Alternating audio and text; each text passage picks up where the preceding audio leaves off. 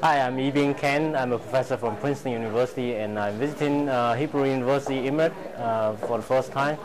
And so I'm giving my lecture today on bone metastasis of breast cancer, and I talk about the interactions between the tumor cells and bone cells, sort of like seeds and soil, and how this seed and soil interaction make it possible for tumor to metastasize bone, degrade it, break down the bone, and make it really painful for the patients. I've never visited Israel, and this is always a place that I wanted to visit. Jerusalem is one of the places I have wanted to visit since I'm a graduate student, and so it's always exciting for me to come visit Israel for the first time.